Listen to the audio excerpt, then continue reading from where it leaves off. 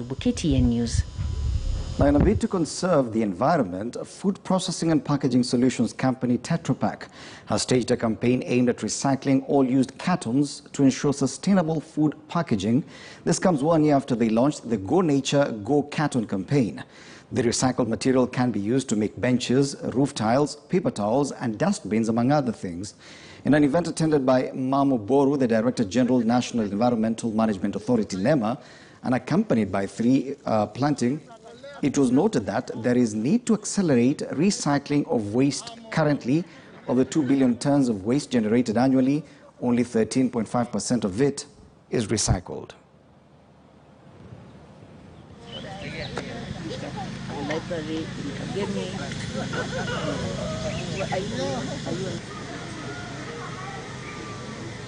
There's a lot that can be done in regards to recycling, but the journey starts with us. The journey starts by all of us informing our children, informing our family members how to dispose of, the waste.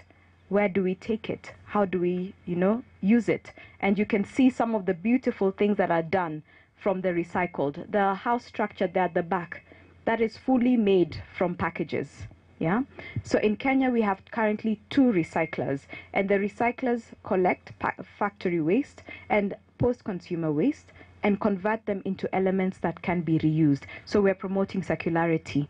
We need to talk to our children so that we can bring up or inculcate those values that when they grow up, they will respect the forest.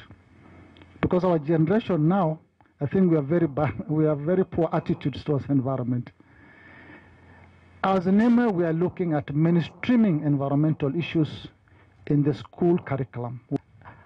As a country, I think we are moving from the linear model of waste management to circular model where we can drive value out of waste.